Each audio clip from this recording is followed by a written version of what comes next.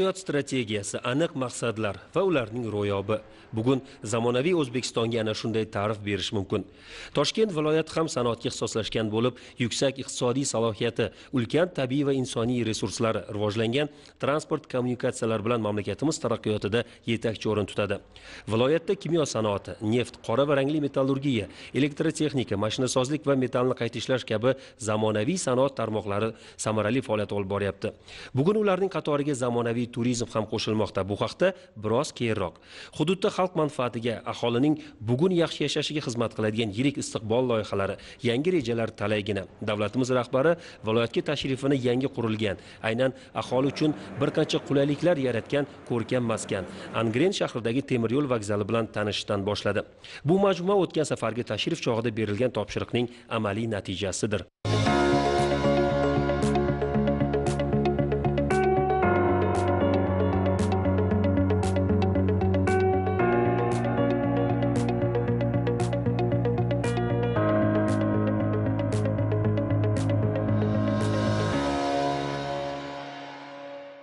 Ma'lumot o'rnida bir vaqtning o'zida 100 yo'lovchiga xizmat qiladigan mazkur vokzalning umumiy maydoni 3,5 gektar bo'lib hudud obod qilingan. 250 metrlik shinam to'xtash yo'lagi perron qurilgan. Inshoot eng so'nggi talablar asosida milliylik va zamonaviylik arxitektura qurilishi yechimlarini o'zida aks ettirgan holda bunyod etilgan.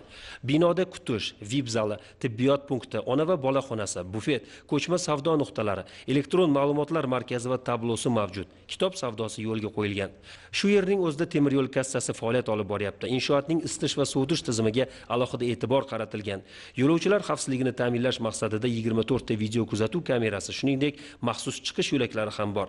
Bepul internet hududi aloqa vositalarini quvvatlantirish manbalari esa qo'shimcha qulayliklardir. Bu vokzalda qurishimizda eng katta masala shu odamlarga yordam berishdi. Odamlar bilan uchrashib, shu Toshkentga qatnayotgan studentlarga, nuroniylarga, hammaga shuni tushuntirsalarda, odamlar endi bu juda katta mablag' ketdi. Bundan bir hozircha hech kim bilmaydi-da, buni ochiga tariflarni kamaytirib, bir odamlarni yengillashtirish bo'yicha bir choralar ko'rsaydi. Hamma mahalla raislari bilan bir gaplashib, Angren qaloq bo'lib qoldi-da, transport marshuti yo'q. Hozirgi mana 30% gacha kamaytirib, chegirma beramiz. Biletlardan shu Angrenda oxirgi yillarda shu qatnovida avtobus yo'q edi. Bolalar o'qiydi, shu bolalar o'qishiga qilib marshrutni faqat angrenliklar bilan maslahat qilib qo'yasizlar. Soat nechida qo'yish kerak, shanba kuni qanday qo'yish kerak, bozor kuni o'qishga ketish uchun nima qilish kerak, ularning talabidan kelib qilgan savob ishlarimiz mana ulug'oyan kunlarda shuni oxirigacha yetkazsak, men o'ylayman to'g'ri bo'ladi. Shu o'rinda vokzalning tarixi haqida angrenliklarning fikricha, uzoq yillar oldin qurilgan mazkur bino oxirgi 10-20 yil ichida xaroba holga kelib qolgan edi. Masalan, mana shu hozirgi yangi vokzalimiz turgan joyda ilgari ham vokzal bo'lgan, temir yo'l vokzali. Lekin u vokzallarimiz bu holatda emas edi. Uni bir-biriga taqqoslash juda to'g'ri kelmaydigan holat. Mana endi hozir bugungi kundagi temir yo'l vokzalimizni oladigan bo'lsak, birinchidan bu ikkala vodiy bilan Toshkent viloyatini, Toshkent shahrini bog'laydigan markaziy temir yo'l vokzali bo'ldi. Bu vokzalimiz nihoyatda hozirgi kun talablariga javob beradi. Xalqimiz xursand bo'ladigan bir holatdagi chiroyli bir koshona bo'ldi desak bo'ladi. Sizlarga yana bir quvonarli xabarni aytmoqchimiz. Prezidentimiz bugun ushbu vokzalning ochilishida qatnashib, muhim topshiriq berdilarki, endilikda sizlarni fikringlardan kelib chiqib, sizlarni talabinglardan kelib chiqib, narx-navolar 30% gacha arzon bo'ladi. Buni qanday qarshilaysizlar? Albatta bu prezidentimiz bugungi Angren shahriga tashrifi, men o'ylayman, Angren xalqi uchun ularga qo'ygan baxt qushi deb hisoblayman. Chunki mana bu hozir aytib 30% ga agar chegirma beradigan bo'lsa, bu xalqimiz uchun juda ham katta bir ham moddiy ham ma'naviy qo'llab-quvvatlash deb hisoblayman. Sababi xalqimizning shunday qatlamlari bor. Albatta o'sha boyaga aytgan qimmat yo'l haqlariga yoki bo'lmasam ko'p turish vaqtlarini yo'qotishlarga barham beriladi. Xalqimiz bundan faqat minnatdor. Chindan ham bu ham aholiga foydali transport xizmati, ham tadbirkorlarga logistika, ham mehmonlar uchun zamonaviy servis deganidir. Endilikda bu yerda 3 ta mahalliy va bitta xalqaro yo'nalishdagi poyezdlarning to'xtab o'tishi rejalashtirilgan. Davlatimiz rahbari Angrenning iqtisodiy va sayyohlik salohiyatidan kelib chiqib, bularni aholining har bir qatlamiga yetkazish, sayyohlar o'rtasida targ'ibot, tashviqot ishlarini kuchaytirish lozimligini ta'kidladi. Shu yerning o'zida viloyatning talab va takliflari asosida tayyorlangan, sanoat imkoniyatlaridan kelib chiqib bunyod etilishi ko'zda tutilayotgan yirik iqtisodiy loyihalar taqdimotlari ham bo'lib o'tdi. Dastlab biz yuqorida tilga olgan sayyohlik loyihalari xususida. Endilikda Toshkent viloyati ham yurtimizning sayyohlik markazlaridan biriga aylanishi kutilyapti. Gap shundaki, fransiyalik investorlar bilan birgalikda 515 million dollarlik zamonaviy tog' kurorti dam olish maskanlari ishga tushiriladi. Davlatimiz rahbariga axborot berilganidek, Chorvoq erkin turistik zonasi hududida xalqaro umummavsumiy tog' chang'i va sog'lomlashtirish majmuasi bunyod etiladi. Davlatimiz rahbari loyiha bilan tanishar ekan, bu strategik masalani davlat xususiy sherikchilik asosida kechiktirmay, xatoga yo'l qo'ymasdan amalga oshirish lozimligini uqtirdi. Shundagina bu hududda qilingan ilk qadamlar butun loyihalarni o'z ichiga qamrab oladi. Bu esa eng muhimi iqtisodiyotning yuksalishiga, xalqning farovonligining ortishiga xizmat qiladi. Bugun muhtaram yurtboshimizga yirik loyiha, ya'ni Toshkent viloyatida tog' kurortini yaratish bo'yicha loyihasi taqdimot etildi.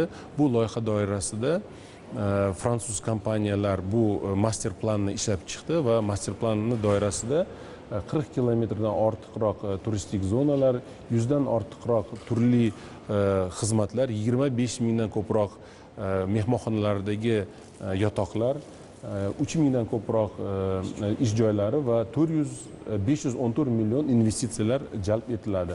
Asosiy bu yaratiladigan tog'li kurortlarimiz bu Bildirsoy, Chimyon, Yusufxona va Nanayda yaratiladi. Hammangizlarning xabaringlar bor. Hozirgi kunda Amirsoyda 100 milliondan ortiq bo'lgan yirik loyiha amalga oshirilmoqda va bu yilning oktyabr oyida o'zi ishga tushadi.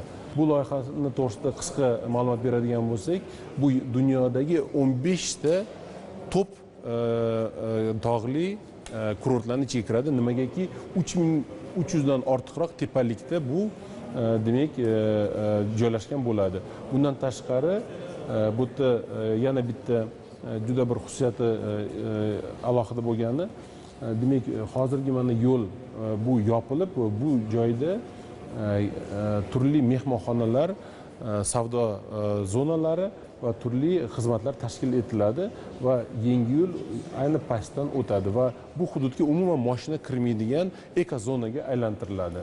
Effectivement, c'est un projet. Biz tog' kurorti turizmi qurilish strategiyasi bo'yicha dunyo miqyosida faoliyat olib boramiz. O'zbekiston, xususan Toshkent viloyatining tog' kurorti bo'yicha imkoniyat va salohiyatlari yuqori ekanini o'rgandik. Boz ustiga sarmoyadorlar uchun shart-sharoitlar yaratish shaxsan prezidentning nazoratida ekani bizni quvontiradi. Shu bois biz hech ikkilanmay Markaziy Osiyoda yagona hisoblangan ushbu yirik loyihani aynan o'zbekistonlik hamkorlarimiz bilan amalga oshirish niyatidamiz. Pour poursuivre les phases ultérieures de développement. Keyingi taqdimot Tatneft kompaniyasiga tegishli. Endilikda rossiyalik investorlar ishtirokida Toshkent viloyatida avtomobil yoqilg'isi va siqilgan gaz quyish shoxobchalari tarmog'i tashkil etiladi. Toshkent viloyatidagi loyihalarda turkiyalik hamkorlarimiz ham faol ishtirok etyapti. Ular 850 megawatt quvvatga ega kombinatsiyalangan siklli issiqlik elektrostansiyasini quradi. Shavkat Mирзиёев bu loyihani xalqimiz uchun suv va havodek zarur deb baholadi. Davlatimiz rahbari shuningdek Olmaliq tog' metallurgiya kombinatida 2019-2023 yillarda bajariladigan 5 ta yirik investitsiya loyihalari haqida ham qiziqdi. Ularning qiymati 3 milliard 350 million dollarga yaqindir. Angren issiqlik elektrostansiyasini yangi bosqichlarda rivojlantirish loyihasi. Unga ko'ra 2020-2022 yillarda 150 megawatt quvvatli energiya bloklarini qurish, 2022-2024 yillarda har biri 150 megawatt quvvatga ega bo'lgan yana 2 ta energiya blokini bunyod etish rejalashtirilgan. Davlatimiz rahbari mutasaddilarga ushbu loyihalarning hudud iqtisodiyoti va aholi farovonligi uchun muhim ahamiyat kasb etishini inobatga olib, puxta ishlangan rejalar asosida ishga tushirish lozimligi yuzasidan ko'rsatmalar berdi.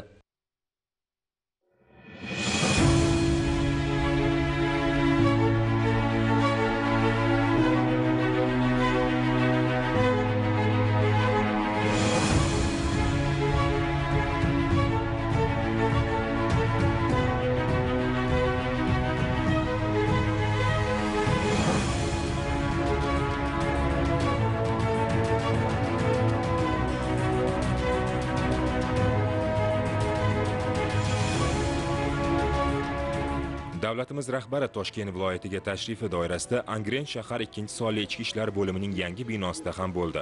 Ma'lumki, xavfsizlikni ta'minlash bugungi kunning dolzarb vazifalaridan. Aholi orasida huquqbuzarliklarni oldini olish, sodir etilayotgan jinoyatlarning asl sabablarini tahlil qilish, ayniqsa ayollar va voyaga yetmaganlarni turli aqida hamda illatlardan himoya qilish uchun tizimda o'zgarishlar amalga oshirish kerakligini davrning o'zi ko'rsatmoqda. O'zbekiston Respublikasi Prezidentining joriy yil 29-maydagi Toshkent viloyatida huquqbuzarliklar profilaktikasi, jinoyatchilikka qarshi kurashish sohasida ichki ishlar organlari kuch va vositalarini boshqarishning sifat jihatdan yangi tizimini joriy etish to'g'risidagi qarori sohada mavjud muammolarga yechim sifatida xizmat qiladi. Qarorga muvofiq tizimda qator o'zgarishlar amalga oshirilmoqda.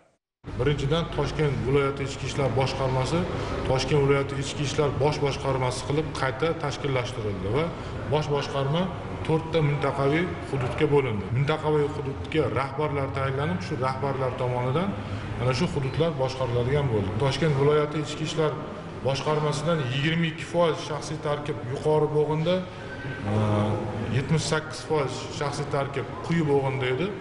Endi hozir shu mana shu qarorimiz bilan yuqori bo'g'inda 15% shaxsiy tarkibni qoldirdik va 86% shaxsiy tarkib quyi bo'g'inga tushdi. Bu bizga nima beradi? Bu tezlik bilan voqea joyiga chiqish, jinoyatlarni tez va sifatli fosh qilish va jamoat tartibini saqlashda o'zini bir ijobiy samarasini beradi. Muhtaram Prezidentimizning mana shu qaror qabul qilishdan eng asosiy maqsadlari bu mana shu ichki ishlar idoralarini xalq militsiyasi qilish, ya'ni xalqqa yaqinlashtirish eng asosiy mana shu qarorimizning maqsadi bo'ladi. Prezident Shavkat Mирзиёев bu borada ishlab chiqilgan va hayotga tatbiq etilayotgan loyihalar bilan tanishar ekan, jinoyatchilikni oldini olishda ichki ishlar, Milliy gvardiya, prokuratura, sud va boshqa organlar hamkorligini kuchaytirish bo'yicha ko'rsatmalar berdi.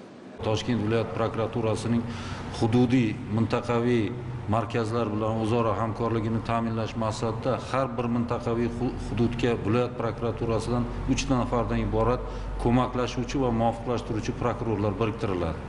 Prokurorlar faoliyatiga viloyat prokurori o'rinbosari rahbarlik qiladi. Prokurorlar biriktirilgan mintaqalarda doimiy faoliyat olib boradilar. Biriktirilgan prokurorlar mintaqaviy markazlar faoliyatini tashkil etishda, kuch va vositalarni taqsimlashda amaliy va huquqiy yordam ko'rsatadilar. Faoliyatimiz asosan 3 ta yo'nalish bo'yicha amalga oshiriladi. Ushbu yo'nalishlarni joriy qilishda boshqa viloyatlarda to'plagan ijobiy tajribalarimizga suyanamiz. Xususan bu yo'nalishlar jinoyatchilikka qarshi kurash va huquqbuzarliklar profilaktikasi, hududlarda aholini qiynab kelayotgan muammolarni hal etish, aholining huquqiy savodxonligini oshirish masalalarini qamrab oladi. Milliy gvardiya shu mintaqaviy markazlarga o'z ofitserlarini yetkazib bormoqda. Asosiy vazifalardan bu Milliy gvardiyaning ichki ishlarni joylardagi kuch tuzilmalarini tezkorlik bilan joylarga chiqarish, tezkorlik bilan o'sha yerda jinoyatchilikdan oldini olish masalalarini ko'rish yuklatiladi. Undan tashqari bu ofitserlarimizning vazifalaridan biri bu joylardagi kuch tuzilmalarni kerak bo'lsa ichki ishlar organlari bilan birgalikda hamkorlikni muvofiqlashtirish masalalari qo'yilgan bo'ladi. Muhtaram Prezidentimizga Toshkent viloyat sudlari tomonidan amalga oshirilayotgan hamda bajarishi lozim bo'lgan ishlar haqida axborot berdik. Bugungi kunda barcha sudyalarimiz har bir mahallalarga biriktirilgan holda meni mahallam, meni sudyam g'oyasi asosida ishlar olib bormoqda. Buning natijasida ko'rib chiqilgan ishlarni jinoiy ishlar bo'yicha 31%, ma'muriy huquqbuzarlikka doir ishlarni 11%, fuqarolik nizolarining 75%, iqtisodiy nizolarning 63% ga kamayishiga erishildi. Jinoyatchilik qachon jilovlanadi? Qachonki huquqni muhofaza qilish organlari yanada jips ishlasa, aholiga yanada yaqin bo'lsa, dedi davlatimiz rahbari. Amaliyotga tatbiq etilayotgan yangi tizim aynan shu masalalarni qamrab olgan. Oldin viloyat ichki ishlar boshqarmasining ma'muriy binosi Toshkent shahar Mirzo Ulug'bek tumanida joylashgan edi. Mana shu Toshkent shahar Mirzo Ulug'bek tumanidan agar bir ariza shikoyatlar kelib tushsa, Bekobod shahargacha 150-200 kilometrgacha kelishimiz kerak edi. Angren shaharga ham xuddi shunday 2 soat, 2,5 soat, Bo'stonliqning bir burchaklariga umuman bir 3-4 soatda borishimiz mumkin edi.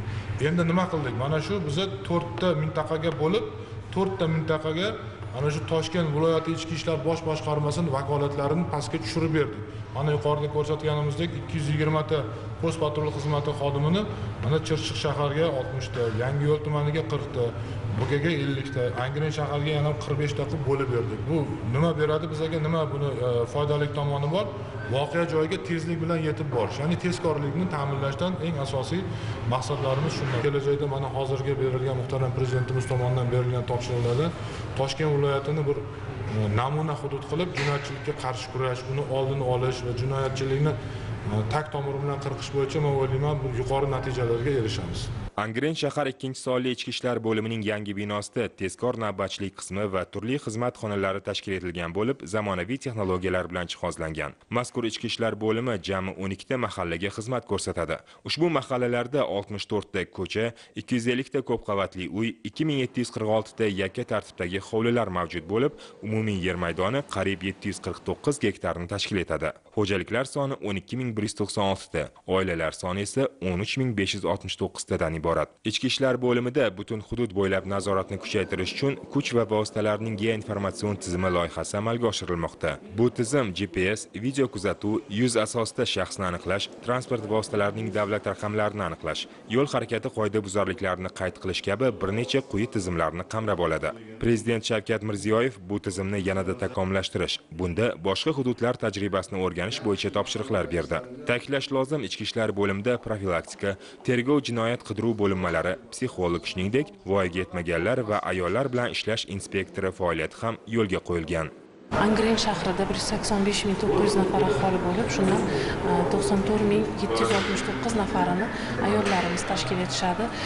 Mana hozir ichki ishlar bo'limida xotin-qizlar bilan ishlash masalalari bo'yicha katta inspektor lavozimi joriy etildi. Ushbu lavozim joriy etilganligi juda ham nima deydi, katta imkoniyatlar yaratyapti. Sababi biz xotin-qizlar bilan hokimlik, xotin-qizlar qo'mitasi bilan hamkorlikda avvalambor shu 94 mingdan ortiq ayollarimiz ichida muammoli oilalarni ajratib olib, ular mana 2234 nafarni tashkil etdi.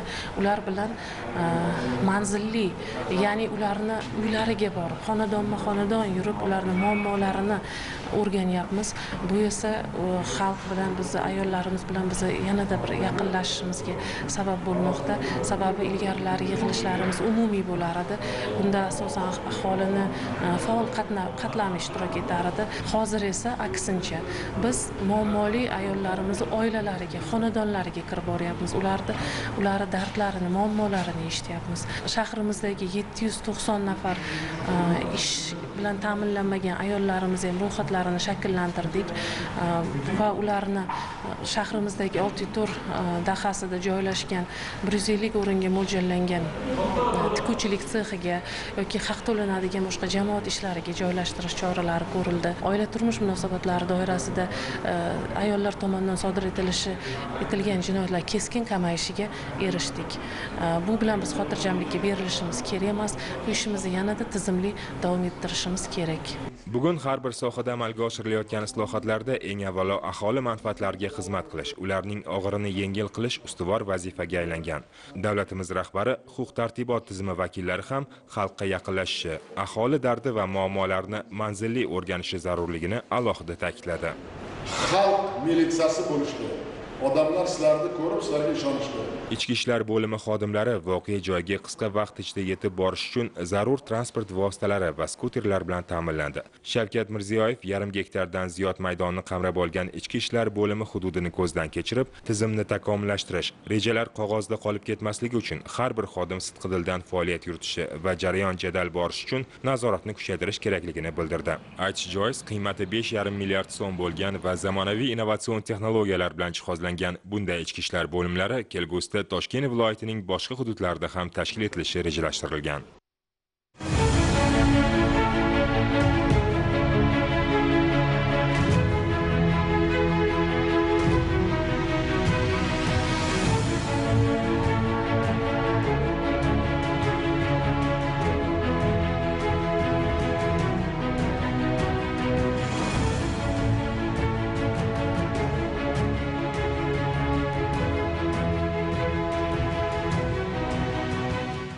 Tezkorlik, shaffoflik, samaradorlik va qulaylik. Davlat xizmatlari markazlari bugun ana shu mezonlar asosida xalqimizning og'irini yengil qilyapti. Ohangaronliklar ham endilikda zamonaviy barcha qulayliklarga ega bo'lgan binoda bu tizimning faoliyatidan bahramand bo'ladilar. Markazga kelgan har bir inson muammosiga yechim, savoliga javob topishi kerak. Barcha harakatlar ana shu maqsadga qaratilgan. Prezidentimiz yangi binoga ega bo'lgan Ohangaron shahar davlat xizmatlari markazining faoliyati bilan tanishar ekan, endi quyi bo'g'in bo'lgan mahallalarda ham ishni tashkil qilish kerakligini aytib, bu borada o'z tavsiyalarini berdi. Aholining muammolarini mahalla yaxshi biladi.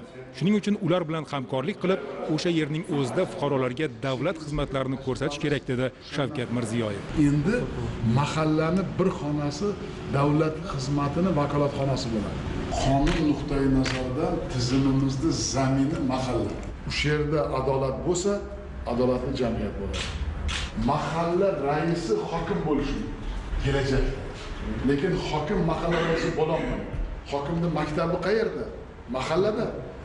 Tadbirkor bilan ishlashni biladi, xizmatlar usulini biladi, odamlar bilan gaplashishni biladi, odamlarning dardini biladi. Mana bu hokim. Lekin biz biron yerda mahalla raisini o'qitmadik. Sekin-sekin yuridiskiy institutda mahalla bo'limini ochtiramiz. Har bir viloyatda ikkitadan kollej bo'ladi, mahalla tizimiga kadr tayyorlaydi. Endi mana men yangi tizim qildim.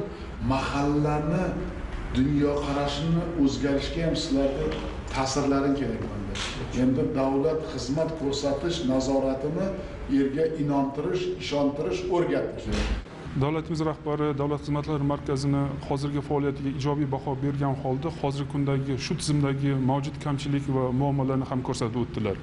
Jumladan davlat xizmatlari markazi tashkil topganiga 1,5 yildan ortiq vaqt bo'lgan bo'lishiga qaramasdan mahallalarda mahalla ahli davlat xizmatlari ko'rsatishning tartib tamoyillarini yaxshi bilmasligi, bu sohada davlat xizmatlari agentligi o'zini to'liq imkoniyatlardan foydalanmayotganligini ko'rsatib o'tdilar. Prezidentimizning ushbu fikrlaridan shu narsaga men amin bo'ldimki, haqiqatan ham hozirga qadar biz ushbu masalaning mazmun mohiyatini chuqur anglab yetmagan ekanmiz. Prezidentimiz ushbu borada ham o'zlarining ko'rsatma va topshiriqlarni berib o'tdilar. Biz quyi bo'g'inga tushib mahallalarda shu topshiriqlarning ijrosini to'liq ta'minlaymiz va buni oqibatida shu fuqarolarimizning davlatga bo'lgan ishonchini yanada yuksaltirishga erishamiz.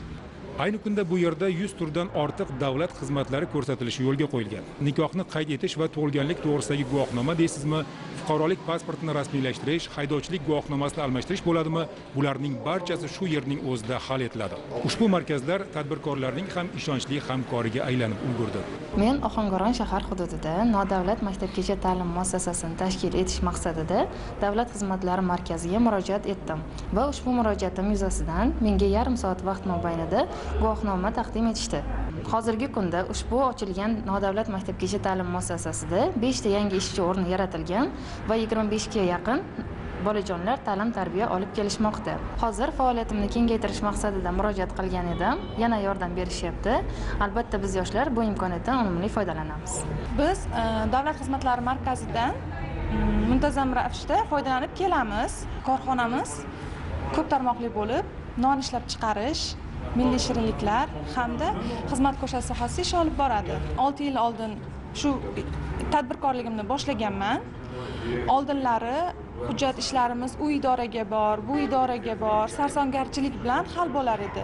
Hozirda hamma muammolarimiz davlat xizmatlari markazida hal bo'lyapti. Muhtaram prezidentimiz biz tadbirkorlarga shunday imkoniyatlar yaratib berganidan mamnunmiz.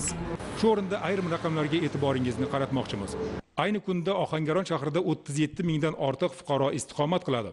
Ularga 2018-yilda 7382 ta davlat xizmatlari ko'rsatilgan bo'lsa, bu ko'rsatkich 2019-yilning birinchi choragining o'zidayoq 6 mingdan oshiqni tashkil qildi. Bundan ko'rinib turibdiki, yurtdoshlarimizning davlat xizmatlari markazlariga bo'lgan talabi va ishonchi kundan kunga ortib boryapti. Kitob mutolaasiga bugun katta e'tibor qaratilyapti. Markazda jahon va o'zbek adabiyotining sara namunalaridan iborat kitob javonlari ham tashkil qilingan bo'lib, fuqarolar muammolariga yechim topish barobarida ma'naviy quvvat ham olishadi. Bundan tashqari binoda farzandlari bilan kelgan ota-onalarga qulaylik yaratish maqsadida bolalar o'yinchoqlari bilan jihozlangan maxsus maydoncha tashkil etilgan. Prezidentimiz yaratilgan sharoitlarni ko'zdan kechirar ekan, fuqarolarga yanada qulaylik yaratish, ularning muammolarini o'z vaqtida hal qilish kerakligini alohida ta'kidladi. Foydalanishga topshirilayotgan mana bu kabi zamonaviy binolar nafaqat biz davlat xizmatchilariga, balki xalqimizga shu davlat xizmatlaridan foydalanishda qo'shimcha qulaylik ularda rozilik hissini yaratishga sabab bo'ladi. Zamonaviy binolarning eski binolardan farqli jihatlari juda ham ko'p.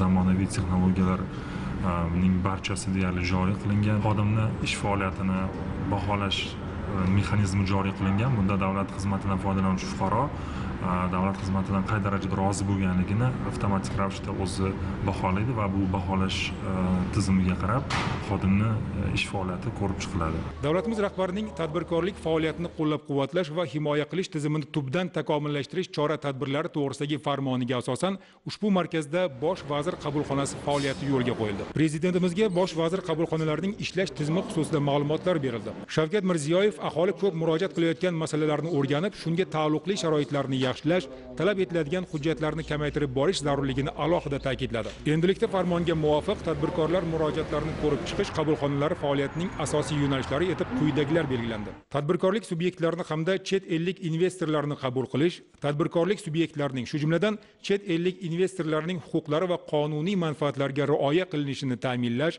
tadbirkorlikni rivojlantirishga to'sqinlik qilayotgan muammoli masalalarni ko'rib chiqish va mavjud byurokratik to'siqlarni bartaraf etish, tizimli muammolarni monitoring qilish, umumlashtirish va tahlil qilish shular jumlasidan. Yangi ish o'rinlari yaratish, ishlab chiqarish quvvatlarini kengaytirish, aholining turmush sharoitini yaxshilashga qaratilgan bu kabi ezgu sa'y-harakatlar o'zining ijobiy natijalarini beryapti.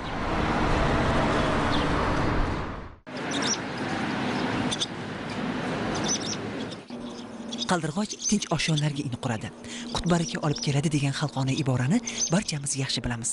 Toshkent viloyatining Ohangaron shahridagi 14-sonli maktabgacha ta'lim muassasasi qurib bitkazilgan kun bu maskanga qaldirg'ochlar uchib keldi. Ezgu niyat bilan bog'chaga ham qaldirg'och deya nom berildi. Maktabgacha ta'lim muassasasi ilk tarbiyalanuvchilarni qabul qilib oldi. Zamonaviy, barcha qulayliklarga ega, 160 o'ringa mo'ljallangan bu maskanda hamma jarayonlarga yangicha yondashilgan. Ayniqsa mashg'ulotlar o'tkazish, sog'lomlashtirish, bolalarni rivojlantirish metodikasiga alohida e'tibor qaratilgan. Hatto devorlardagi suratlar ham anor, mosh, yong'oq va turli o'simliklardan olingan tabiiy bo'yoqlardan chizilgan. Farzandlarimiz uchun barcha qulayliklarni o'zida mujassam etgan ushbu maktabgacha ta'lim muassasasiga O'zbekiston Respublikasi Prezidenti Shavkat Mirziyoyev tashrif buyurdi. Mazkur bog'chaning boshqalardan farqi shundaki, u innovatsion bo'lib, yangi texnologiyalar bilan, ya'ni bironta ham g'isht ishlatmasdan metal konstruksiya asosida bunyod etilgan. Bu yerda davlatimiz rahbariga qurilish jarayonidagi yangiliklar, uning afzalliklari, materiallarning mintaqa va iqlim sharoitimizga mosligi yuzasidan ma'lumotlar berildi. O'z o'rnida prezidentimiz bunday muassasalarni qurishda foydalanilayotgan qurilish materiallarining qor va yomg'irga chidamliligi, shamol va zilzila bardoshliligi bilan qiziqdi. Bunday maskanlarda o'sib kelayotgan avlodlar kamol topishini inobatga olgan holda, uning poydevorlari mustahkam, har bir jarayonida mehr va e'tibor mujassam bo'lishi tavsiya etildi. Ushbu maktabgacha ta'lim muassasasining afzalliklari shundan iboratki, bu juda arzon va qisqa muddatlarda quriladi. Hattoki ushbu maktabgacha ta'lim muassasasining qurilish jarayonida iqtisod qilingan mablag'lar hisobiga qo'shimcha ravishda yana bitta maktabgacha ta'lim muassasasi ham rekonstruksiya qilindi, ham 60 o'rinli yangi maktabgacha ta'lim muassasasi qurib bitkazildi. Undan tashqari eksperiment tariqasida deyotgan sababi eski ota-bobolarimizdan gap borki, qurilish ham yoz chillasini, ham qish chillasini ko'rish kerak. Shuni inobatga olgan holda albatta bu yil davomida eksperiment ko'riladi, tekshiriladi, kamchiliklari aniqlanadi va kelgusida yangi quriladigan maktabgacha ta'lim muassasalarida ushbu kamchiliklarga yo'l qo'yilmaydi. Umuman Toshkent viloyatida keyingi 3 yilga mo'ljallangan konsepsiya va uning doirasidagi tadbirlar ham muloqotlar asosini tashkil etdi. Mazkur yo'nalishdagi ishlar 3 bosqichdan iborat bo'lib, dastlabki vazifa bu vaqt oralig'ida qancha bola maktabgacha ta'lim muassasasiga qamrab olinadi va ushbu jarayon qaysi resurslar hisobidan amalga oshiriladi. Davlat maktabgacha ta'lim muassasalari, xususiy maktabgacha ta'lim muassasalari va davlat xususiy sherikchilik asosidagi muassasalar orqali kutilgan natijaga erishilishi aytib o'tildi. Bunda ayniqsa bo'sh turgan binolardan foydalanish masalasiga alohida e'tibor qaratildi. Tizim oldida turgan dolzarb masalalar davlatimiz rahbarining soha fidoyilari, tarbiyachi va murabbiylar bilan bo'lgan samimiy suhbatida ham bosh mavzuga aylandi. Men kelganim sizlarning tizimingizlarga davlat hamma vakillari alohida e'tibor berish uchun kerak. Sifat nuqtai nazaridan, madaniyat nuqtai nazaridan, mana shu ma'rifat nuqtai nazaridan, ana shu ruh, iftixor, g'urur nuqtai nazaridan bolalarimni mana shu yerda tarbiya qilib olsak, biz juda katta o'zgarish bo'ladi. Biz hozir izlanishda bizda mana shu tajriba 2-3 yil o'tadi. Shundan keyin biz bir tajribani asosida bir eng to'g'ri yo'limizni topa olamiz. Ham fikran, ham ma'nan sog'lom bolani voyaga yetkazishda uni to'g'ri va sog'lom ovqatlantirish eng muhim vazifalar sirasiga kiradi. Chunki vitaminlarga boy ovqatlanish tizimini yaratish davr talabiga aylanib bormoqda. Farzandini bog'chaga bergan har bir ota-ona bu masala bilan alohida qiziqadi. Ana shularni hisobga olib davlatimiz rahbari outsourcing tizimini joriy etish masalasini ko'rib chiqib, uning huquqiy asosini mustahkamlash yuzasidan aniq ko'rsatmalar berdi. Ana shundagina jarayondagi korrupsiyaning oldi olinib, bolalarimizni sog'lom ovqatlantirishga erishamiz deya ta'kidladi prezidentimiz. Hozir mana outsourcer xizmatini masalan biz bog'chalarda yurityapmiz. Shu ovqatlantirish, to'g'ri ovqatlantirish bo'yicha, ovqatlantirish tashkil qilish bo'yicha biz outsourcer xizmatlarini o'z zimmamizga olganmiz.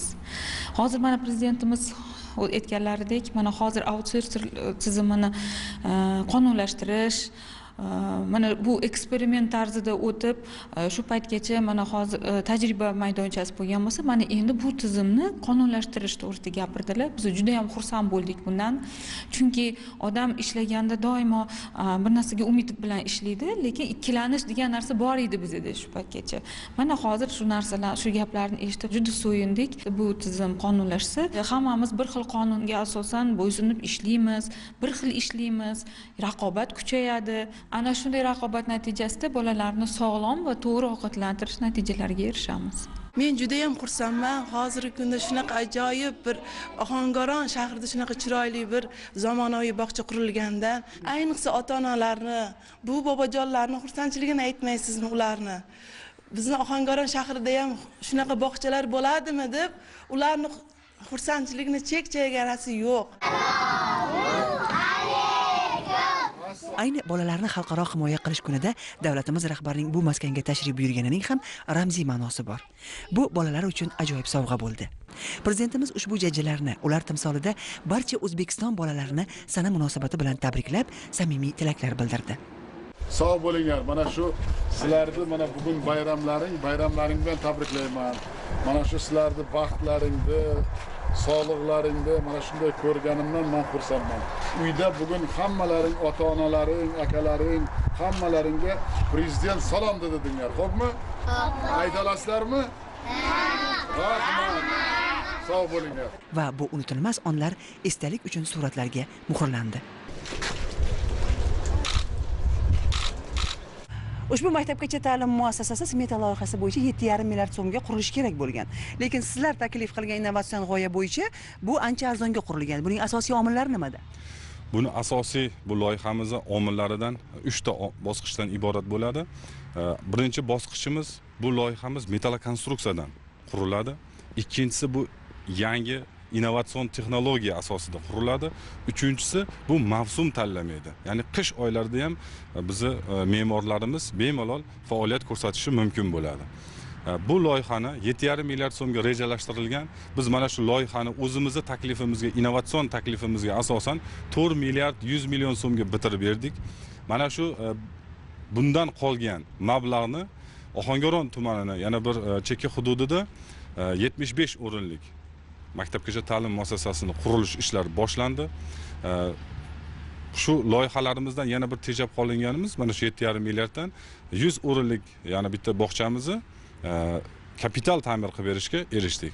Buni agar bu loyihamizning afzallik tomonlarini agar tuman va viloyat miqyosida kesimida oladigan bo'lsak, har bitta qurilayotgan bog'chamizdan 2 milliardga yaqin mablag'da tejab qolishimiz mumkin bo'ladi. Va tejab qolingan mablag'larga boshqa yana chekka hududlarda bolajonlarimiz uchun mana shunaqangi zamonaviy innovatsion texnologiya asosida maktabgacha ta'lim muassasasini qurib berishga erishamiz. Yaxshi niyat va ko'tarinki kayfiyat bog'cha hovlisidagi har bir kichik detalda ham o'z ifodasini topgan. Kelgusida bunday bog'chalarni qurishda ishlatiladigan materiallar Qo'qonda bunyod etiladigan zavodda to'liq ishlab chiqariladi. 170 dan ziyod yangi ish o'rinlari yaratiladi va ko'plab yangi bog'chalar quriladi. Odatda farzandlarini bog'chaga bergan ota-onalar ko'p hollarda bolalarini shamollab qolishdan doimo xavotir olishadi. Ma'lumotlarga qaraganda hozir mana shu qurilgan innovatsion bog'chada agar xona sovutilsa, u 12 soat davomida ushlab turiladi. Agar xona isitilsa ham ana shu issiq havo xonada 12 soat davomida ushlab turilar ekan. Buning siri nimada? Buni asosiy sirlari bu 4 bosqichdan iborat bo'ladi. Harorat binoni tevarak atrofidan aylanib yuqoriga qarab harakatlanishni davomiyligini ta'minlab berganmiz. Ya'ni bino o'zimizni jaydari tilda olib aytganimizda bino nafas oladi. Qishin, yozin harorat almashib turishini hisobiga ichkaridagi sovuq havo tashqariga chiqmaydi. Tashqaridan kelayotgan yoz oylaridagi issiq havolar ichkariga kirmasligini ta'minlab beradi bu loyiha. Odatda mana shunday hajmdagi qurilishni bajarishga 1 yildan oshiq vaqt ketadi. Innovatsion yondashuv tufayli ushbu bog'cha 3 oy davomida qurib foydalanishga topshirildi. Kelgusida Ohangaron tumanida yana shunday maktabgacha ta'lim muassasalaridan 10 dan ziyodi quriladi. Maqsad eksperimental tarzda qurilgan ushbu bog'chaning qurilish jarayonlari hamda faoliyati mazmun mohiyatini respublikamiz bo'ylab ommalashtirishdir. etilayotgan loyihalarning aksariyatida ana shunday yondashuvlarni ko'rish mumkin. Xususan Ohangaron tumanida ish boshlayotgan Geramite Group korxonasi ham shular jumlasidandir. Poytaxt viloyatiga tashrif asnosida davlatimiz rahbariga ushbu korxona faoliyati ham tanishtirib o'tildi. 2017-yilda qurilishi boshlangan zavod asosan keramik g'isht ishlab chiqarishga mo'ljallangan. Jahonda o'zini to'liq oqlagan, sifatli, tejamkor ushbu texnologiyani ishga tushirish bilan yiliga 120 million donadan ziyod shu kabi qurilish materiallarini ishlab chiqarish mumkin. Prezidentimiz faoliyatga doir taqdimotlarga e'tibor qaratdi. Xom ashyodan tortib tayyor mahsulotni tayyorlashgacha bo'lgan jarayonning har bir jihati yuzasidan o'z fikrlarini bildirdi. Ta'kidlandiki, ushbu qurilish ashyolarini tayyorlashda avvalo ekologik omillarga e'tibor qaratish kerak. Boisi yer resurslaridan oqilona foydalanish, energotejamkor texnologiyalarni yanada kengroq joriy etishni bugungi davrning o'zi taqozo etmoqda. Korxonada bu bo'yicha maqsadli ishlar qilingan. Masalan, isitish pechlarida tabiiy gaz sarfi 5-10 barobarga kamaytirildi. Xom ashyo asosan tuproq, kaolin va ko'mir chiqindilaridan olinadi. Hozirda Markaziy Osiyoda yagona va dunyoda shu kabi kompaniyalar 5 taliga kiruvchi qiymati 36 million dollardan ziyod bo'lgan ushbu korxonada asosan Germaniya, Avstriya, Yaponiya, Ispaniya va Gretsiya davlatlarining uskunalaridan foydalanilmoqda. Ishlab chiqarish tarmog'i to'liq ishga tushgach, mahsulotning 30% xorijga eksport qilinadi. Yevropa standartlariga mos texnologiyalar kompyuterlashtirilgan markaz orqali boshqariladi. Keramik g'ishtlar qishda issiq, yozda sovuq haroratni saqlashi bilan e'tiborni tortadi. Davlatimiz rahbarining Toshkent viloyatiga ushbu tarixiy tashrifi ko'plab yangi loyihalarning hayotga tatbiq etilishi bilan ahamiyatli bo'ldi. Boisi har bir tashabbusda avvalo xalqning yaxshi yashash uchun qilinayotgan ezgu sa'y-harakatlarni ko'rish mumkin. E'tiborlisi, taqdim etilayotgan 20 ga yaqin loyihalar bir-birini takrorlamaydi. Aksariyat tashabbuslar xorijlik investorlar tomonidan ilgari surilmoqda. Masalan, jahon bozorida o'z o'rniga ega Yevrotsement kompaniyasi Ohangaron tumanida yana qator loyihalarni amalga oshirish niyatida. Xususan, Ohangaron sement korxonasida yaqin kelajakda yillik quvvati 3 million tonna bo'lgan qiymati 160 million dollarlik sement zavodi ishga tushadi. O'zbekistonda juda ulkan iqtisodiy o'zgarishlar kechmoqda. Bunga yana bir karra amin bo'ldim. Prezident Shavkat Mirziyoyevning shaxsan o'zi ushbu loyihalar bilan tanishishi, hududlarda olib borilayotgan ishlarni ko'zdan kechirishi shubhasiz taraqqiyotga yangi ruh bag'ishlamoqda. Ayniqsa, yurtingizda investorlar uchun imkoniyatlar ko'p. Bilamiz, bugun O'zbekistonda qurilish ishlari jadallik bilan ketmoqda. Bu esa tabiiyki sifatli qurilish materiallariga bo'lgan ehtiyojni oshiradi. Taklif etayotgan loyihamiz ayni payt faoliyat olib borayotganimiz, ya'ni Ohangaron sement korxonasidagi ishlab chiqarish tarmog'ini kengaytirishni ko'zda tutadi. Ya'ni qiymati 200 million dollarlik klaster tashkil qilish niyatidamiz. Ushbu zavod Markaziy Osiyodagi korxonalar ichida eng yirigi bo'ladi. Unda energotejamkor va atrof muhitga zarari kam bo'lgan 5-avlod texnologiyalardan foydalaniladi. Prezidentimiz investor bilan suhbatlashar ekan, mahsulot ishlab chiqarishda kamida kelgusi 25 yilni hisobga olish zarurligiga alohida to'xtaldi. Samarali faoliyat yuritayotgan investor uchun barcha eshiklar ochiq, dedi davlatimiz rahbari. Viloyatda joriy yilda charm, poyabzal va junni qayta ishlash bo'yicha ham ko'plab tashabbuslarga qo'l uriladi. Masalan, 2019-yilda 63 million dollarlik 18 ta loyihani amalga oshirish maqsad qilingan. Ohangaron shahridagi sanoat zonasida ham o'ziga xos loyiha ustida ish olib borilmoqda. Ya'ni bu yerda avtoklav gazobeton va fibrat sement mahsulotlarini ishlab chiqarish korxonasi tashkil qilinadi. Bizning ishlab chiqaradigan gazobeton mahsulotimizni prezentatsiyasini o'tkazdik. Innovatsion bir loyiha. Bugungi kunda O'zbekistonda gazobeton mahsuloti ishlab chiqarilmaydi, import bo'lib kirib kelyapti. Mana bugungi kunda Tashkent City va boshqa yangi proyektlarda, qurilish proyektlariga qo'shni davlatlardan bu mahsulot kirib kelyapti. Qishda sovuq o'tkazmasligi va yozda issiq o'tkazmasligi. Ya'ni bu materialdan qurilgan uylar energiya effektiv hisoblanadi. Metal ishlatilishi ham juda ham kam hisoblanadi. Agar bino qurilganda material yengillik sababidan bunga metal kam ishlatsa bo'ladi. Ondan keyin har bitta blokimizda mana bu yerda ko'rgan blokimizda 12 ta g'ishtni o'rnini bosadi. Ya'ni shu deganiki, bir blokni devorga qo'yganingizda u blokning o'rniga 12 ta g'isht qo'ygan bilan teng bo'ladi. Toshkent viloyatining ijtimoiy-iqtisodiy salohiyati yuqori, faqatgina imkoniyatdan unumli foydalanish lozim. Prezidentimiz tadbirkorlar bilan muloqotda masalaning shu jihatlariga e'tibor qaratdi. Asosiy masala, dedi davlatimiz rahbari, Toshkent viloyatida aholi farovonligini yanada yaxshilash, ish o'rinlari sonini ko'paytirishdir. Bu bo'yicha taqdim qilingan loyihalarning ko'pchiligi to'qimachilik va tikuv-trikotaj sanoati hissasiga to'g'ri keladi. Ma'lum qilinishicha, yaqin 2 yilda Qibray, Yangiyo'l, Bo'ka va O'rta Chirchiq tumanlarida 294 million dollarlik 41 ta loyiha amalga oshiriladi. E'tiborlisi, bu bilan 6 mingdan ziyod aholi kasb-u korga ega bo'ladi. Prezidentimiz mazkur jarayonlarda klasterlar tashkil qilishning o'ziga xos tomonlarini ta'kidladi. E'tirof etilgandek, endi avvalgidek xom ashyoni sotish emas, tayyor mahsulotga xaridor topish davri keldi. Bu yo'nalishda eksport hajmini oshirish shubhasiz iqtisodiy taraqqiyotga xizmat qiladi. Farmatsevtikaga oid loyihalarga ham taqdimotlarda keng o'rin ajratilgan. Poytaxt viloyat hududlaridagi erkin iqtisodiy zonalarda jami 123 million dollardan ziyod 23 ta loyihani amalga oshirish rejalashtirilmoqda. Natijada yana 2200 dan ortiq ish o'rinlari tashkil etiladi. Chet ellik hamkorimiz bilan memorandum kelishuvlar imzolandi. 30 million AQSh dollarlik loyihaga. Bu loyiha 4 etapda amalga oshiriladi. Birinchi etapida innovatsion shprits ruchkada vaksina dori vositalari ishlab chiqarish rejalashtirilgan. Hozirgi kunda bu vaksinalar xalqaro Gavi tashkiloti tomonidan 100% xalqaro Gavi tashkiloti ko'makligida 100% import evaziga keltirilyapti. Agar ushbu vaksinalarni mahalliy ishlab chiqarish, lokalizatsiya qilishga erishilgandan so'ng bu to'liq import o'rnini bosadi. Prezidentimiz loyihalarning buguni, dolzarbligi, ahamiyati va istiqboli yuzasidan o'z fikrlarini bildirar ekan, har bir amaliy tashabbus o'z muddatida, sifatli bajarilishi bo'yicha mutasaddilarga topshiriqlar berdi.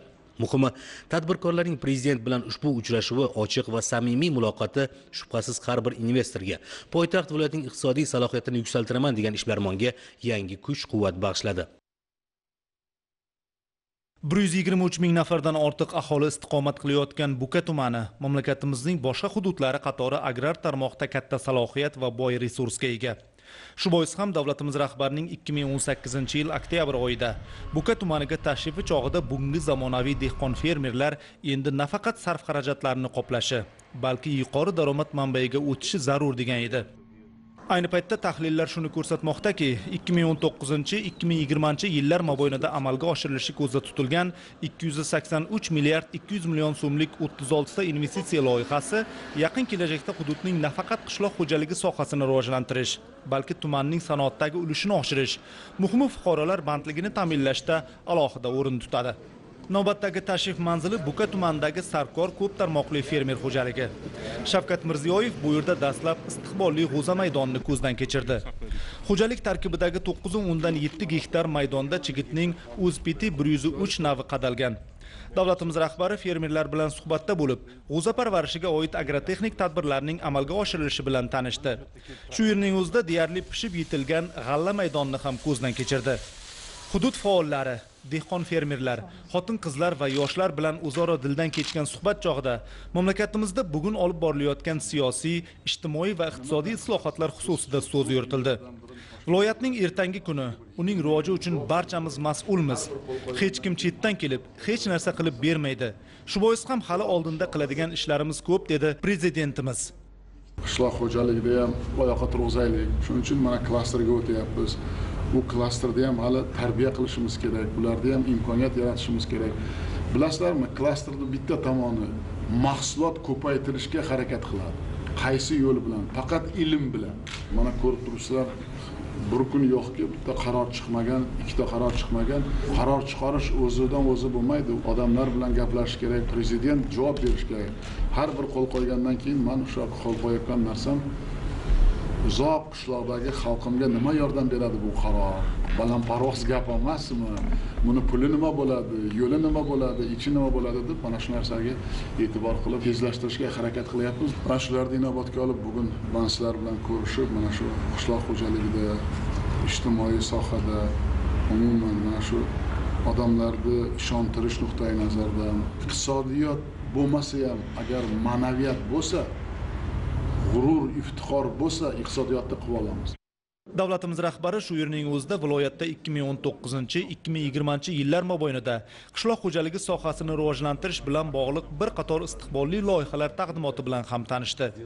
Jumladan oziq-ovqat sanoatiga investitsiya kiritish, meva hamda poliz mahsulotlarini quritish, qadoqlash va xorijga eksport qilish, ko'p tarmoqli urug'chilik agrosanoati klasterlari orqali sifatli va serhosil mahsulotlar turini ko'paytirish, viloyatda chorvachilik klasterlarini ko'proq tashkil etish bilan sut va sut mahsulotlari turini oshirib borish masalalariga alohida e'tibor qaratildi. Davlatimiz rahbari parrandachilik, baliqchilik, uzumchilik va boshqa sohalarni bosqichma-bosqich rivojlantirib borish loyihalari bilan ham tanishdi. Bu borada eng avvalo bo'sh turgan bino inshootlar hamda past rentabilli yer maydonlaridan unumli foydalanish, hududlarda irrigatsiya va melioratsiya tadbirlarini tashkil etishga e'tibor qaratildi. Taqdimoti o'tkazilgan tuproq tarkibini tahlil qilish innovatsion mobil laboratoriya ham prezidentimizning alohida topshiriqlari natijasi. Tuproq unumdorligini oshirish, hosildorlikni ko'paytirish hamda fermerlar faoliyatini imkon qadar yengillashtirish.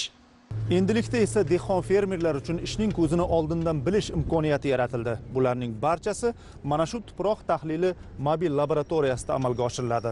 Hozircha bu tajriba yagona. Mobil laboratoriyada o'rnatilgan barcha zamonaviy jihozlar dunyoning rivojlangan davlatlari Xitoy, Rossiya, Hindiston va Germaniya kabi davlatlardan keltirilgan. Bu yerda elektr energiyasi muqobil tarzda quyosh energiyasidan olinadi. Bu yerda hattoki havodan sutkasiga 30 litr suv olish uskunasi ham mavjud. Mana bu mobil sinov laboratoriyamiz ekspress laboratoriyadan biri bo'lib, buni afzallik jihatlari shundan iboratki, bunda dalani o'ziga borib, dala sharoitida biz tuproq namunalarini olib va shu yerni o'zida tahlillar o'tkazib, bu yerdan foydalanuvchilarga taqdim etishimiz mumkin. Qulaylik jihatlaridan biri shundan iboratki, ba'zi tahlil namunalarimiz tuproqni nam holatda, tabiiy nam holatda olishimiz kerak bo'ladi. Biz bu mobil laboratoriyada dalani o'zida shu tabiiy nam holatda olib, tuproq tahlillarini o'tkazishimiz mumkin. Bugungi bo'ka quvonchli voqealar bilan to'lib toshgan, uzilgan umidlar, o'layozgan orzular ushalmoqda. Bu yerda davlatimiz rahbari tomonidan yangi tizim bo'yicha yosh avlod bilan ijtimoiy va ma'naviy ma'rifiy ishlarni tashkil etish bo'yicha ilgari surilgan 5 ta tashabbus o'z ifodasini topmoqda. Bor yo'g'i 1,5 oy ichida bo'ka tajribasi iborasi muomalaga kirib ulgurdi va tumanning o'zi esa ishonchli tarzda namunali bo'lishga harakat qilmoqda. Tashabbus nafaqat yoshlarni qamrab oldi, balki bo'kadagi hayotni o'rganish davomida uning qamrovi yanada kengaydi. Bo'ka tajribasi butun tuman ahlini qamrab oldi. Avvalo keng ko'lamli qurilish ta'mirlash ishlari band bo'lmagan mahalliy aholini ishga joylashtirish imkonini berdi. Obod mahalla, obod qishloq, har bir oila tadbirkor, yoshlar kelajagimiz davlat dasturlari ham bo'kaga kirib keldi.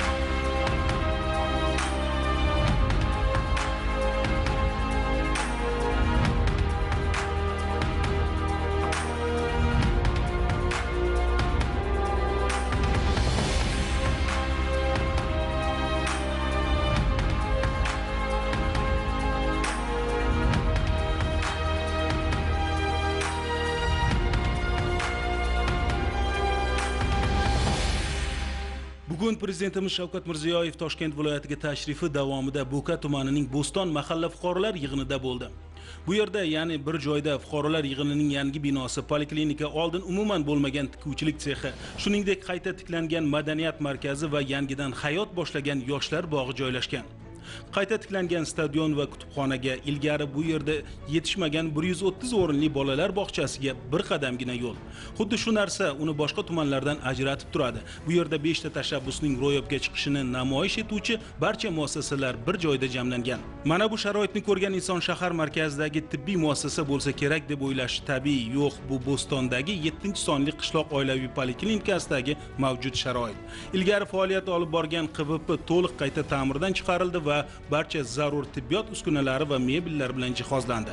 Davlatimiz rahbari poliklinika faoliyati bilan yaqindan tanishdi. Mening eng katta maqsadim odamlar uchun munosib turmush sharoitlarini yaratish. Shu vaqtgacha shifokorlarning kayfiyati xalqimizning kayfiyatiga salbiy ta'sir ko'rsatib kelgan. Chunki shifokorlarning ishlashi uchun yetarlicha sharoitlar yaratilmagandi, dedi prezidentimiz. Endi tibbiy xizmat ko'rsatish uyma-uy yurib amalga oshirilishi lozimligi ham alohida qayd etildi. Bu esa joylarda tibbiy madaniyatning yuksalishiga xizmat qiladi. Shu o'rinda Bo'ka tumanidagi ijtimoiy ahvol xususida ham qisqacha ma'lumot. Tumanda 123 mingdan ortiq aholi istiqomat qiladi. Yirik ishlab chiqarish obyektlarining yo'qligi, sanoatning rivojlanmagani o'z-o'zidan ish o'rinlariga bo'lgan talabni oshirgan. Ishsizlik bu yerdagilarni qiynab qo'ygandi. Umidlar tobora uzilib borayotgandi. Oldin o'ydim chuqur bo'lgan yo'llarga endi yangi asfalt yotqizildi. Eski uylar yorqin ranglarga bo'yalib, tomlari almashtirilib, chiroyli ko'rinishga keltirilgan. Yangi suv quvurlari yotqizilgan. Natijada so'nggi 10 yilliklar davomida bo'stonliklarning hayotini ancha qiyinlashtirgan ichimlik suvi muammosi unut bo'ldi. Albatta, ta'mirlash faqat bittagina ko'chaga yoki mahallaga taalluqli emas. Bu kabi ishlar Bo'kaning barcha joylarida olib borilmoqda. Bo'stonda yangi tikuvchilik korxonasi ishga tushdi. Bu yerda 150 nafar opa-singillarimiz doimiy ish o'rniga ega bo'ldi. Bo'ston baraka chevaralari mas'uliyat cheklangan jamiyati tikuvchi ayollari bilan bo'lgan muloqotda mening niyatim sizlarni rozi qilish, ayollarning charaqlagan baxtli ko'zlarini ko'rish. Sizlar xursand bo'lsangiz, oilalaringiz xursand bo'ladi. Bolalarning dunyoqarashi, ma'naviyati o'zgaradi, dedi prezidentimiz. Mahalla guzarida xotin-qizlarni ish bilan ta'minlash dasturi doirasida go'zallik saloni ochildi. Bu ham Bo'stonga yangicha qarash va tafakkurni olib keldi. Maydonda ustunlari chiroyli bino darrov ko'zga tashlanadi. Bu Bo'ston madaniyat markazi. Ilgari bittagina vazifani bajargan. Paxta yig'im terimida hasharchilarga boshpana bo'lgan. Endi qator to'garaklar ochildi. 150 tomoshabinga mo'ljallangan katta zal, musiqa anjomlari keltirildi. Davlatimiz rahbari bu yerda yoshlar, to'garak a'zolari bilan suhbatlashdi. Bo'ka tumanidagi 27-umumta'lim maktabining 3-sinf o'quvchisi Fazilat Yoqubovaning mamlakatimizda amalga oshirilayotgan 5 ta tashabbusga bag'ishlab yozgan she'ri barchani lol qoldirdi. 5 tashabbus kashf etildi, yaratildi, yetildi. O'qildi Gulistonda, ish boshlandi Bo'stonda. Bizda teatr, san'at, ko'p asrlik madaniyat, musiqa hamda rasm, xalqimiz qilar ta'zim. Adabiyot bosh mavzu, bobolar qilgan orzu, ular qoni bor tanda, she'r yozaman shu onda. Yoshlar hamrohi sport, shaxmat, shashka, tennis kort, mana ochildi humo, lol qoldi butun dunyo. O'zbek qiz o'g'lonlari, xalqimiz polvonlari, ularni qo'llaydi el, kuraklari ko'rmas yer. Kompyuter bor har uyda, goh kunduzi, goh tunda. Internetni yoqamiz, keng olamga boqamiz. Bo'kaga keldi karvon, bular ne deb el hayron. Nurli eshiklar ochildi, xalqqa ziyo sochildi. Sovg'a qilindi minglab kitob, charaqlab ketdi oftob. Jo'shib ketdi yuraklar, aytildi ko'p tilaklar. Endi onalar ishlar, bekor qolmas yoz qishlar. Bizlar qo'llab turamiz, faxrlanib yuramiz. Ular safida onam, kam bo'lmasin deb bolam. Men ham o'qib bilay der, elga xizmat qilay der. Yurtboshim bo'ling omon, siz doimo xalq tomon. Yurtimiz tinch, el totuv, kimlargadir bu orzu. Sizda Temurning qoni, siz chin o'zbek o'g'loni. 5 tashabbus bo'lsa jam, yurtda bo'lmas hech kim kam.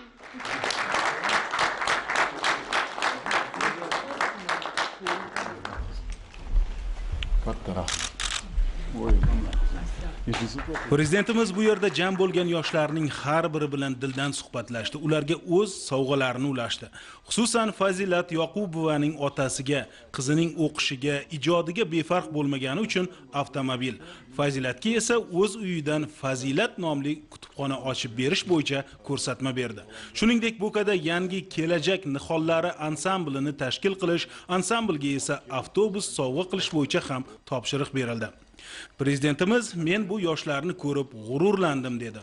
Albatta, har bir ota-ona farzandining intilishlarini qo'llab-quvvatlasa, qo'liga kitob tutsa, mana shunday natijalarga erishadi. Farzandining kamoli, istiqboli uchun sarflangan 100 so'm millionlarni olib keladi. Eng katta baho esa farzandining ortidan eshitilgan rahmatdir. Shuningdek, davlatimiz rahbari Bo'ka tumani markazida axborot va ommaviy kommunikatsiyalar agentligi tomonidan qurilayotgan ma'naviyat va ma'rifat ekoparkidagi jarayonlarni ham ko'zdan kechirdi. Umumiy qiymati 3,5 milliard so'mga teng bo'lgan ekoparkda amfiteatr, kutubxona, sport maydonchalari, buk kafe, kiber sport va kompyuter o'yingohi, badan tarbiya uchun maydon, yugurish va velosiped yo'lakchalari, Wi-Fi hududlari, mutolaa qilish va dam olish uchun yashil hududlar mavjud bo'ladi. Prezidentimiz Şavkat Mирзиёев bu yerda qurilgan kutubxona faoliyati bilan tanishish jarayonida mutasaddilardan jamiyatda talab yuqori bo'lgan badiiy adabiyotlarni aniqlash tizimi haqida so'radi. Albatta, bu borada aniq mexanizm ishlab chiqilmagani ta'kidlandi.